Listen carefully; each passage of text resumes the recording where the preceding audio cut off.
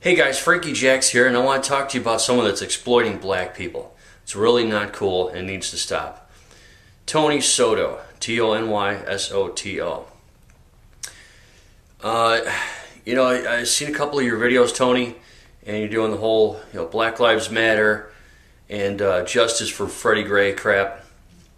And I gotta tell you, this is like the 5th or 6th time I've tried to record this video because I keep getting pissed off when I talk about you.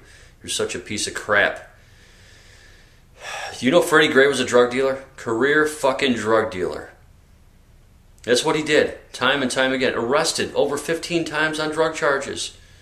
And go ahead and say, fucking arrest doesn't mean conviction, doesn't mean guilt. Suck a fucking donkey dick, you piece of shit. See? That's even calm compared to what I've been saying before. I discarded those videos.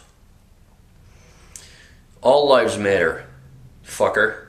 All lives matter. Even those cops that are now going to be fucking railroaded to keep Baltimore from burning anymore.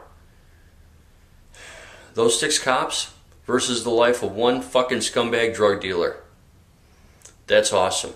You think that's justice? You fuckface. It's not. It sure is not.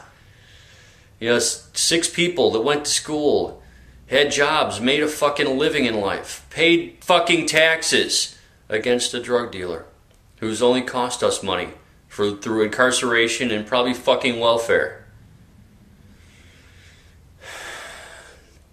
So, Tony Soto, get your head out of your fucking ass and think before you speak. Fucking drug dealer's dead. How many people has he killed?